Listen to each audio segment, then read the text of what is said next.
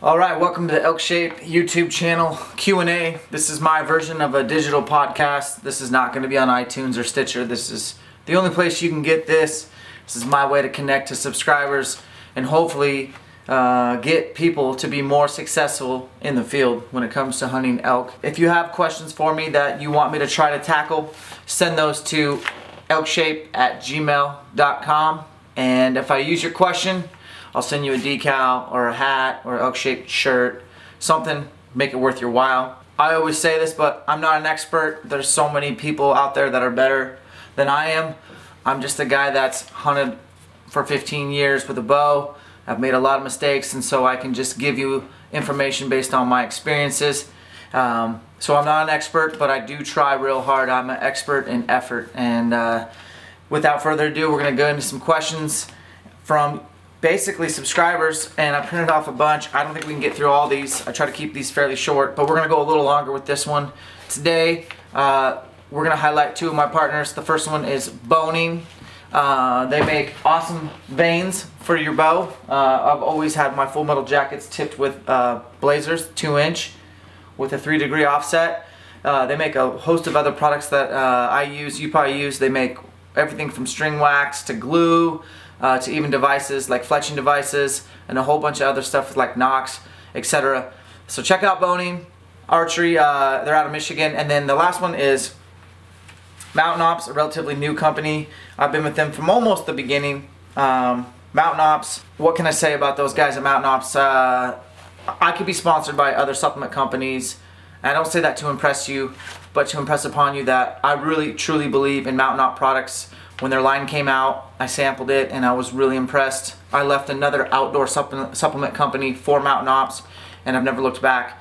The ones I take the most on the daily would be Ammo, which is a meal replacement that has no artificial sweetener and all whole foods. You have to keep in the refrigerator. We put that in our smoothies. We make protein pancakes or waffles with them, and or just have it as a meal replacement. The other one I probably like the best is the Enduro, which is kind of a pre-workout, but mainly just a long-lasting vasodilator. And I really like that for sustaining energy without a crazy shaking feeling that some of the pre-workouts supplements can do. So Mountain Ops, Boning Archery, thank you for your partnership, and let's get into it. First question, it's a long one. This is from Jesse Valdez. What's up, Dan? First off, I've been following you for years now and wanted to say that you're one of the main guys who's inspired me to not only get back into archery, but archery elk. I took about 12 years off from hunting, huge regret, and this previous season was my first archery elk. It's going to be a while until I draw a big bull tag, but until I do, I can hunt spike/cow in one unit or any legal bull in another unit with low elk density. I did have a couple close encounters with the spike and a couple cows though, just didn't make it happen. I want to get a few bow kills in for the experience, of course, the awesome meat in the next couple years. So my question is, what would be the best way to call hunt spikes or cows if presented? Should I even use a call? I learned a ton on my last hunt, found wallows, elk trails, bedding areas, heard bulls bugle, called in a couple 5 or 6 points, and picked up a few of their patterns, and best of all, know people in this particular canyon. I'm in Utah with the season beginning about August 20th and running about the second week September. Hope this wasn't too long, and no worries. If you don't reply on YouTube, any knowledge from you would be greatly appreciated. Thanks, Dan, and good luck on future hunts. Hope to hear from you and looking forward to more elk-shaped videos. Alright, Jesse, cool, you're hunting Utah. Obviously you're hunting in some limited entry units where they allow, just like here in Washington, they'll have basically a branched antlered only tag, but you can go in there and shoot a spike or a cow. Excuse me, I'll have some coffee. So how do you kill a spike? Well, I think opening day is going to be probably one of your best bets. Look, when it comes to spikes specifically, most spikes are not allowed to be in the herd once the rutting starts happening, and you'll see this with your own two eyes as the rut progresses. The spikes will get kicked out by bigger bulls. They're just going to get tired of getting their ass kicked, and I would say by the end of pre-rut, right into rut, not peak rut, you'll see that there's groups of spikes now, or they'll just be by themselves. They've been kicked out. They're still extremely curious. You can call spikes into a cow call or even a small bugle. They are very curious animals, and if you make mistakes on spikes, you can get away with them. They just don't know better. They're like a 1.5 year animal. They just don't know a lot. And so I do think vocalizations are going to work well on spikes. Cows are a little bit trickier, especially the lead cow variety are going to be a pain in your ass. But first come, first serve. If you're just trying to get experience and obviously fill your freezer. Early season, August 20th, these elk should be semi-patternable in open country. I would probably do more of intercept or sit, trail, tree stand, wallow, glass from afar on the fringe, and work your way into that kind of hunting. I don't think vocalizations are going to work super good late August. But right around that last half of your season, you might try cow calling in, especially spikes or with a spike bugle. That's worked real well for me. I've killed 2 spikes in my hunting career. I generally don't pass on any legal elk when I don't have an elk killed. And I'm a trophy elk hunter, but really at the end of the day, I'm an elk meat connoisseur, and so those are some of the delicious elk steaks it's hard to pass up. But I hope that helps answer your question. I think you're doing the right thing as far as holding out, trying to draw a branched antler tag and gaining as much valuable experience as you can. But just be a wildlife biologist, Jesse, and try to really understand where the spikes are going to be and how they're going to interact with the herd once the bigger boys start taking over. You'll also see spikes join back up with the herds once the bulls pull off towards a post-rut phase or whatever. But find those groups of spikes, intercept those cows, and I hope that helps answer your question. We're going to keep it brief and move on to the next one. Matthew Gray says, I love the Q&A videos. I'm from Texas. I've hunted whitetails for almost 20 years and went on my first western hunt this year. Do it yourself, over the counter, Colorado archery, and got a bull with the help of your YouTube channel. So thank you for all the tips and videos. That's badass. I love game meat and my wife likes it too, but most of the recipes I have for game meat tend to be time consuming or a lot of work. So if we eat my elk or whitetail, it's generally only when I cook it. I have also bought some books with game recipes, but most of them are extensive and require lots of ingredients. I'm having trouble finding everyday type meals using game meat for a regular busy family with kids. My question is, what are some of your favorite meals your family likes to have with your game meat? What is your favorite, your wife's favorite, your kids' easiest, quickest meal on a busy weekday? Thank you for your videos. Can't get enough. Keep them coming. All right, Matthew. Man, I don't think wild game's any harder to cook than any other meat. I really don't. In fact, right now we have back straps in the sink. They're frozen and they're unthawing. And then when my wife gets home today, she's going to probably marinate them for a couple hours, and then we'll just sear them on the grill outside. Easy peasy. Don't overcook your wild game meat. Don't undercook it, obviously.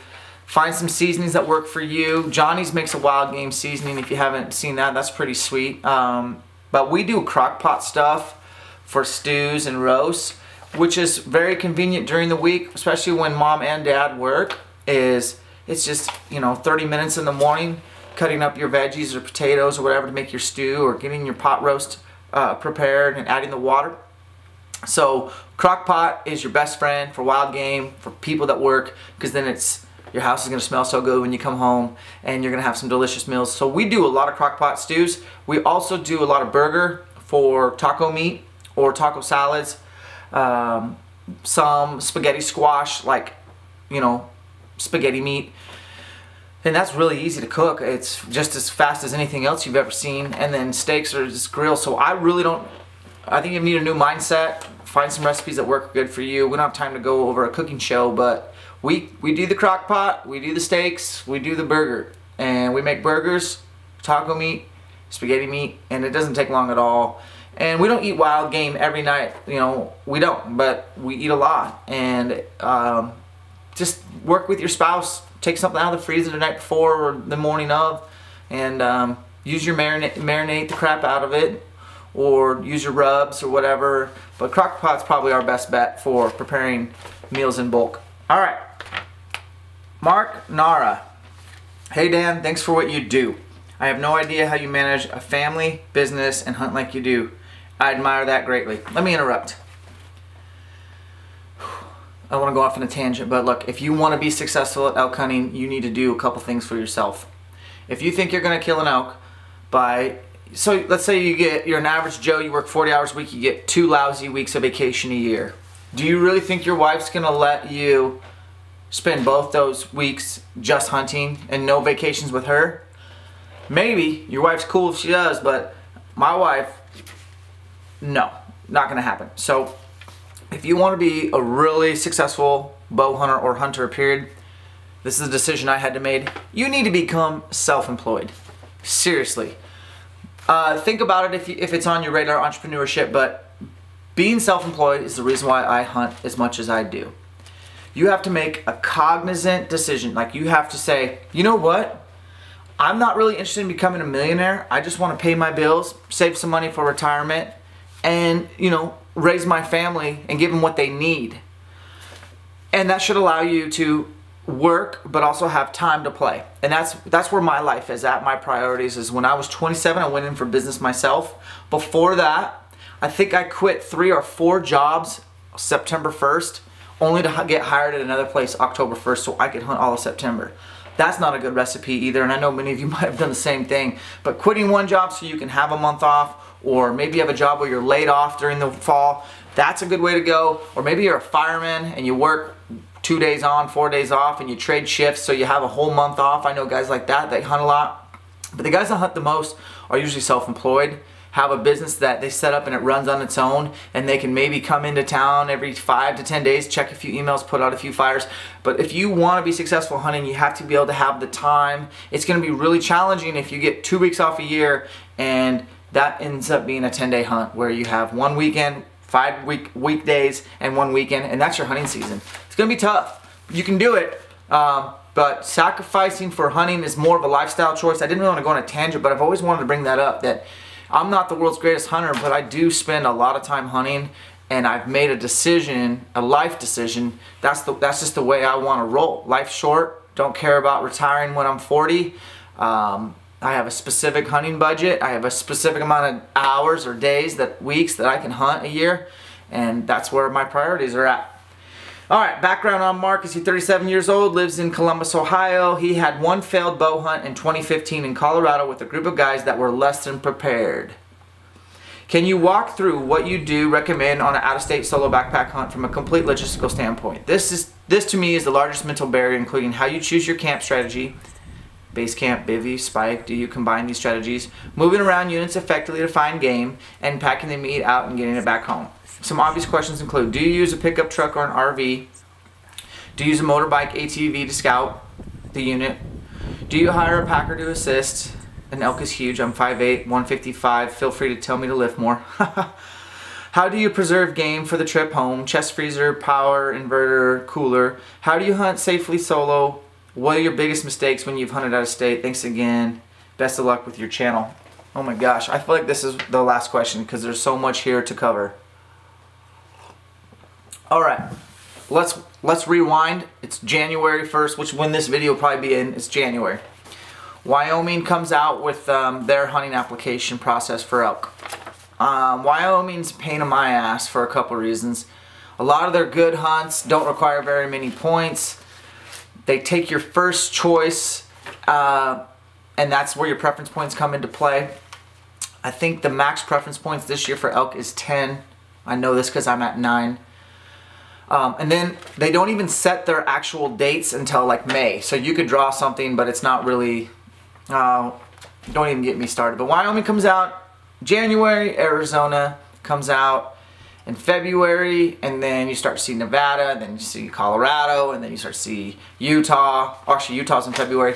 There's just, you need to start planning your hunt in January, and you need to start putting in for all these states if you're gonna hunt out of state. I live in the West, and I still get excited about leaving Washington for many reasons. But one of my goals is to kill a bull in every state out west, and I just like the experience of hunting new places, seeing new country, and there's a lot that goes into hunting out of state. I'm gonna go through my last year. Like I said, I killed 3 bulls last year. I've done that before in a season, but this year it was spread out pretty good. So my last hunt was in Arizona. It was a late season, low odd success rate hunt, and there's a reason why, because it's really hard with a bow. when they're not bugling and the wind swirls and the wind swirls and swirls and swirls. You can see bulls, but getting in on them, it's loud, it's rocky, it's crunchy, and they usually end up smelling you before anything. But I had so many unsuccessful stalks there. But I knew I was going down to Arizona. I had an opportunity to go with friends. I chose to go solo. I like to hunt solo for a lot of reasons, but mainly because if I succeed or fail, it's on my shoulders. I'm not limited to one truck, one four-wheeler, or one dirt bike, or one camper, or one base camp. If I don't like where I'm at, I will pick up and move. So when I hunt out of state, one of the things I want to do is set myself up to be mobile. And that doesn't necessarily mean just in the backcountry mobile. That means like, okay, this area sucks, or it's got a lot of pressure, or I'm not seeing elk, break down my camp in 20 minutes, throw it in the back of the truck, drive 20, 30 miles, another part of the unit, and go hunt. Especially if you've never had boots on the ground. So I think the first thing to answer you is when you're going out of state, set yourself up where you have a portable base camp that can be, basically you don't have to set up a wall tent. It doesn't take a half day to get everything set up. I like to do just a small tent or a teepee tent with a cot, a cooler, a small portable table, archery target, with all my food. And if I don't like it, throw it in the back of the truck, 20 minutes, I'm gone, and I'm checking out a new area. And that's cool. That's, you know, Randy Newberg always says, and I stole this from him, he's like, take the first 3 days. First day one, you're in a new unit, you wanna just kind of try to figure it out. And you have 6 or 7 places that you studied on Google Earth that you wanted to check out. So you're gonna try to check all those places out in 3 days. So you start figuring it out, start crossing things off your list. Not gonna go there, this place sucked. This place looks good, had great sign, I heard a bugle there. Day 2, you start to sort it out, and those kind of can blend a little bit, but you're figuring and sorting, and by day 3 you should have a good plan of where some elk are at, and you kind of know what they're doing. And so I steal that from him, and I think that's a great approach for out of state. So again, it comes back to internet scouting, Google Earth, forum searching, and just getting as much information while you can't be there in person. And then when you're there, you get to work, and you have a mobile base camp, and you start going to all your places and figuring them out. Yeah, so as far as what I usually drive a Tacoma or a Tundra with a dirt bike in the back is my preference. I do have a four-wheeler, but I prefer dirt bikes over four-wheelers for many reasons. I like places that you can hunt with a single track dirt bike trail, so four-wheelers can't get in there. There's not a lot of places like that, but if you can find them, those are sweet, especially if it's very technical dirt bike trail stuff. That'll keep a lot of people out. And a dirt bike doesn't take that much room. You can still fit everything in the back of the truck without having to haul a trailer. If I am going to take a trailer, I'll load the four-wheeler up. And then when I get to where I'm going, I start checking out all my hunches of where people are at, how many trucks are parked at which trailhead, and you have to adapt and overcome. So that's your first part, is being a mobile camp, deciding, you know, yeah, I hunt off a dirt bike or a four-wheeler or even a mountain bike. Figure out what's going to be your best, or have all 3 at your arsenal. I don't use an RV. My dad has a sweet little 5th wheel. We have used it from time to time, but I don't think it's necessary, especially if you're driving a long ways, like you're from Columbus, Ohio. I don't think you want to spend the extra gas to haul that extra weight. Do I hire a packer to assist on an elk recovery? Well, I'm 5'7" and 155 pounds. I never have hired a packer to take an elk out, but I'm not against it. There's a couple places in Washington, Wyoming, where if I kill a bull, I have the number, I have contacted the packer in advance, find out their rate, make sure they can get into that country, because they don't want to lose elk meat. So I think it's important to have a packer lined up just in case, or have 2 or 3, because if you could have one and they could be busy for 2 days taking somebody's elk out, or doing a drop camp. They do several different things for their revenue. So you need to have 2 or 3 packers on the line, plugged into your phone, ready to go. Don't spend more than $200 or $300 to get an elk out, in my opinion. If they're like, a lot of them will say it's $150 an animal. Well, okay, let's say I kill a bull in the backcountry. I have my entire bivy camp or spike camp to take out. Plus, I need to meet the packer, cell phone service, where can we meet, get them at that spot.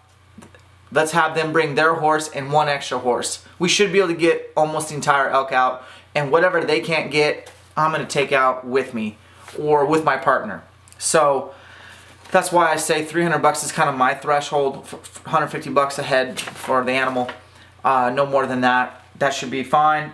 These are great questions. How do you preserve game meat for the trip home? So when I went to Arizona, what I did in advance is I had 4 coolers, and for the month leading up to that hunt, anytime we finished a gallon of milk at home, I rinsed it out thoroughly and put good clean drinking water in there and then put it in the freezer. So I went down to Arizona with I think 8 gallons of frozen jugs spread out through all my coolers. And then as the water slowly melted, I'd use that for drinking or cooking water. And I was there for 8 days, and when I left home with my elk, I had it in quarters. These are big coolers, and I still had plenty of ice to keep it cold. And then what I did was I put a little bit of cardboard on the bottom, or dry ice on the bottom from Walmart. I spent like 25 bucks on dry ice, and then I put cardboard over that so it didn't burn the meat. And then I put the quarters on top, and I had the jugs of ice in there. I don't have a Yeti or an Orion cooler yet. I want to get sponsored by one of those guys because I don't want to spend 500 bucks on a cooler. Not going to happen. But if I ever get a partnership going, you bet. But right now I'm just using, you know, your typical coolers that anybody would get for a reasonable price, and they're not as good. So, but with the gallons, that would seem to work well, and I never ran out of water either. So something to think about doing that. Do you hunt safely solo? I like to think so. There's very few places I've hunted where I don't get some cell phone service, or I don't try to get a text out to my wife to let her know I'm okay. And if I am going to be in an area where I'm not going to reach out to them, I'll let them know before I leave. If you don't hear from me by X, you need to be concerned. But I feel very safe hunting solo, and it's an evolution over many years of hunting by myself. I've hunted in Alaska by myself. When I was 21, I got dropped off and killed my very first caribou with a bow in 2005. That was a solo drop-off hunt, and looking back, it might have been kind of dumb, but you know, God was looking out for me. It worked out fine. But I really prefer solo hunting a lot of the times, just because you make all the decisions. It's all on your shoulders, and the outcome is solely your responsibility, and you're not limited to someone else's opinion, or of you should go high or go low, or we should stay here in glass, or we should drop after them, or we should move here. I like making all the decisions myself. What are my biggest mistakes? I've hunted out of state. Not knowing the game regs entirely can get you into trouble. Some states require proof of sex attached to the quarter or to the carcass, or some states just having the antlers, attaching the tag to the biggest portion of the meat, not on the antlers. Every state has their own little rules, which some states allow mechanicals, some don't, although I do not use mechanicals at all. Some states allow lighted nocks, some don't. Some states require an archery stamp, others do not. So I think the biggest mistake people might make is just being ignorant to those specific rules for that state. You owe it to everybody, as far as all of us hunters, to represent us well and be knowledgeable and educated upon each state's proclamations, rules, laws, regulations. And you just got to be diligent and read through and just know your laws. That's important. Other mistakes I've made while hunting out of state, gosh, probably not willing to be mobile like I was talking about. You know, the first time I hunted Arizona, I stuck to a pretty small area. And this last year when I was down there, dude, I covered the whole dang unit, and I never was married to one spot. And I think that's why I was successful. And I just got away from pressure, and I finally found some unmolested elk, and I found an area where it didn't swirl as bad, and I was able to successfully make my stock on that bull. I also hunted in Idaho. For out of state, I'm a Washington resident, and I killed 2 bulls there. That to me is a place, and I mentioned this in videos before, and I'm going to end with this, is that if you can find a place that's got good elk density, fairly light hunting pressure, and you can get an over-the-counter tag year after year and go back, you are really going to start doing yourself a favor by learning the intricacies of each hunting area. You're going to learn the prevailing winds, where the elk like to go, where the wind likes to swirl, where they like to bed, where they like to feed, when they like to rut, when the peak rut usually is. And the more knowledge you have of a specific area, the deadlier you're going to be. End of story. In fact, drawing a premium limited entry tag where the bull to cow ratio is 50 to 100, and you know you have a trophy potential of 330 plus, you could get there and not know the unit, and you could spend most of your time trying to figure it out. One year I drew a premium limited entry Washington elk tag, and I scouted 3 or 4 different times, and I got there and the unit was on fire where I was hunting, and I was forced to hunt somewhere I didn't even scout, and it took me 11 days to kill a bull. And it was hard as, I think it might have been harder than some of the general season tags, just trying to find elk and get in on them. I did kill my biggest bull to date there, but it was 11 days grind. So don't overlook over-the-counter tags, general season stuff that you can hunt year after year and gain valuable knowledge. But I recommend definitely look into going solo. Look early on in the draws. Do your research. I'm a member of GoHunt.com. I pay the price, and I think that's a really awesome research tool. Study your maps. Geek out on Google Earth. Comb the internet, hunting forums. Direct message some people on social media. You'll never know what you get there. Get boots on the ground if you can. Have a mobile camp. Have 7 to 10 places you want to check out in the unit. Pull a Randy Newberg and figure it out, sort it out, and then go hunt it. And just come in there with an open mind and have several tactics available as far as hunting from a base camp, hunting from a spike camp, and even bivvy hunting. But most importantly, show up in great shape. I would say I'm going to end on all my hunts that are successful have a direct correlation to the fact that I'm not the world's best elk hunter. I'm not the great archery shot that maybe some of you think. I'm not bad. But I am physically and mentally tough as anyone you will meet, because I do not get tired.